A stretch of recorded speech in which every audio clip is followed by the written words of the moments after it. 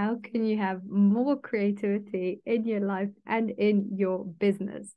Recently, I've been reading the book Big Magic by Elisabeth Gilbert, the author of Eat, Pray, Love, and I found it absolutely fascinating. She goes into so much depth about the journey of a creative person, and there's several key points that I'd love to bring up today because I think it's wonderful to have creativity in our life, and I think we all have it, but sometimes we get out of touch with it. It's a bit as if it disappears or let us go for a bit. One notion that Elisabeth Gilbert discussed is the fact that ideas come to us, but if we don't do anything about them and we don't use our creativity and we don't bring them into life, then the idea just goes and it goes to someone else or somewhere else into the world. This is a very spiritual, metaphysical way of looking at things, but I absolutely love it, and it 200% resonates, because what you'll find time and time again is you might have an idea, but someone else also has it, maybe even at the same moment.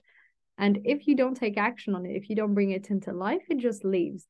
And I like looking at it that way also, because it means we take the ego a bit out of things. It's not your idea. You're not special because you came up with it. The idea comes in and you can choose or not to make it happen. And if you don't, sure enough, it'll leave. It'll go to someone else. And I think that's a really healthy way to not get too involved in our egos, because if we think of our ideas and our creativity in form of ego, it's very easy to have fear of failure, to think that if we identify with our achievements, then if we don't do well, we will think we messed up somewhere, versus, okay, it's an idea that came, I just brought it into life and moving on. And also I like this because I often feel when I'm in the flow, for instance, recording this episode, I feel I'm just channeling the whole time, just listening to thoughts coming in, coming out. I don't feel I'm actually inventing them or making them up. I feel I'm just listening and then putting it out there. And it's the same when I write. And that's sort of similar to this idea of ideas coming and leaving us. So that was one notion that I really loved. Another idea is the fact that this concept of the tormented artist and to always be suffering if you're a creative person is really a flawed concept, and that creativity doesn't lead to suffering, but it's only people that have suffering for whatever reason in their life, and maybe they're also creative, and therefore we do an association, but that doesn't at all have to be the case. And especially, and Elisabeth Gilbert really goes into depths with this, we don't have to suffer in order to have great art. This is not a thing. We don't have to be suffering in order to create something that's wonderful. And this is so important because many people cling to their suffering because they feel it fuels their art and creativity. This isn't true. It's misleading. And actually, as Elisabeth explains in the book, it actually holds back our creativity in many ways. And one other concept that I think is really amazing and so insightful in many ways is the fact that we're all creative naturally, and we just block ourselves. Throughout the whole book, I could sense this idea of we're just getting in our own way, which is very similar to the sort of things I deal with in coaching. We block ourselves, we get stuck ourselves, but actually it's there all along through this idea of we're channeling ideas, but also just we're naturally creative in different ways and we have different outlets. And it's a misconception, I think, to think that certain people are more creative than others. We just maybe have different ways of expressing that creativity. All of life is creativity.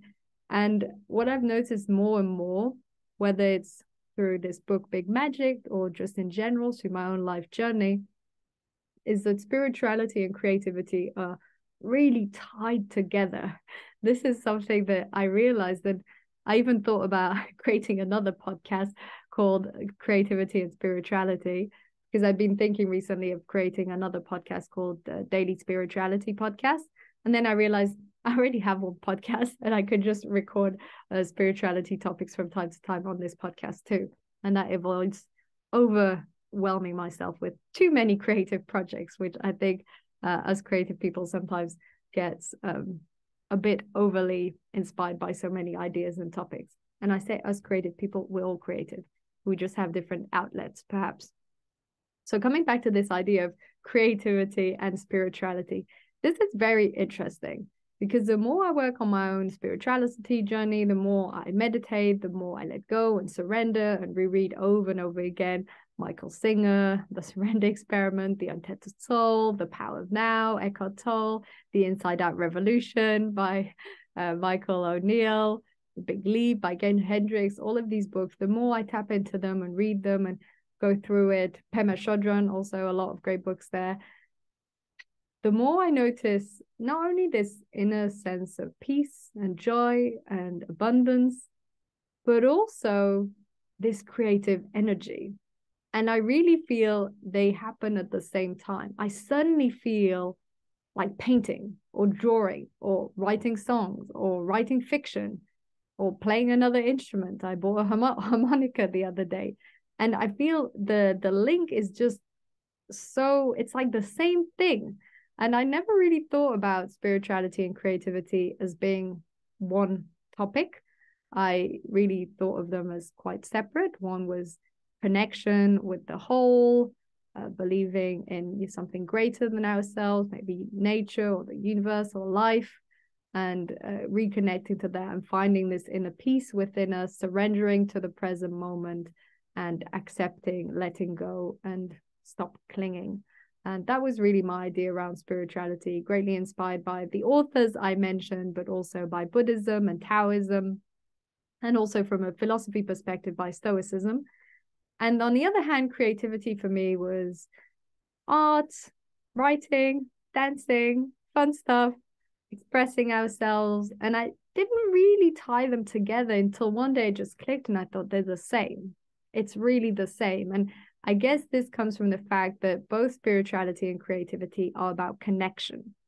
If we think about it, we're connecting with something bigger than ourselves. We're connecting with our inner source of inspiration, our inner alignment. We're connecting more deeply with ourselves and with the surrounding. So they really do the same thing.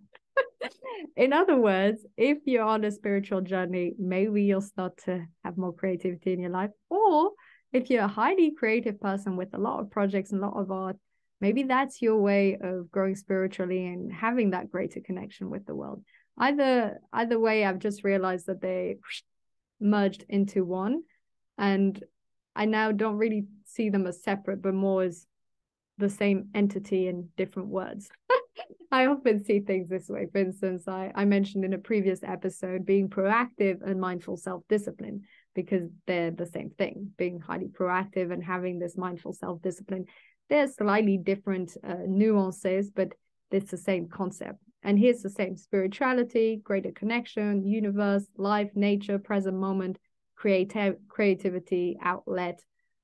Maybe I'd say that the spirituality, the fact of being very present, leads to greater creativity, because when you're fully present, you've got more mental space, you've got more clarity, you've got more inner peace, and from that place, creativity emerges. But they're really the same. So that was one of my greatest insight. Again, I highly recommend also the book Big Magic by Elisabeth Gilbert. I absolutely love it, especially if you're into writing, although I think it applies to all creative fields. Thank you so much for tuning in today. Would love to hear your thoughts, your comments on today's episode, on today's topic. I think it's really fascinating, which is why I like talking about it. I love spirituality, absolutely love creativity, love all the books that I mentioned, and yeah, greatly inspired every day by such wonderful work. So thank you also to Elisabeth Gilbert for writing the book Big Magic and for helping us to see how we can tap into our own creativity. And I hope I've managed to transmit some of that joy, some of that energy, and some of those thoughts to you. So thank you so much for tuning in. Wishing you a fantastic day.